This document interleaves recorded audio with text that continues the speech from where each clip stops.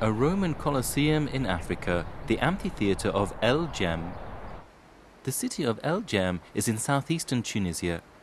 It thrived under Roman rule. The city's large amphitheatre later became known as the African Colosseum. The amphitheatre originally had a 400-metre circumference. Though about one-third of the original construction has been destroyed, it is still possible to appreciate the sheer scale of the structure. Construction dates back to the height of the city's prosperity during the 3rd century AD. There was capacity here for 35,000 people.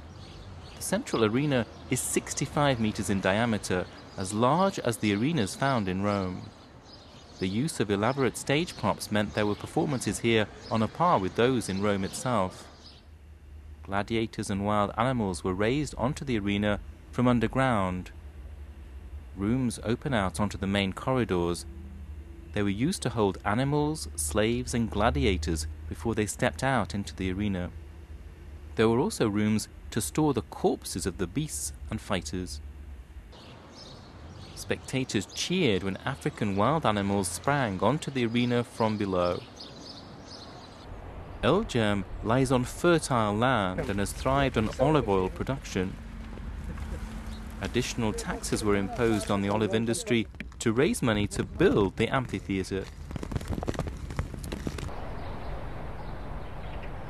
The people of El Jem felt a strong sense of rivalry with Rome and wanted to create a great colosseum similar in scale to the one there.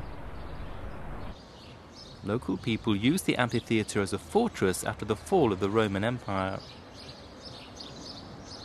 They rebelled against the government and fought for their rights, using this building as their base. During the 17th century, the Ottoman Empire attacked the amphitheatre and destroyed the western side of the building.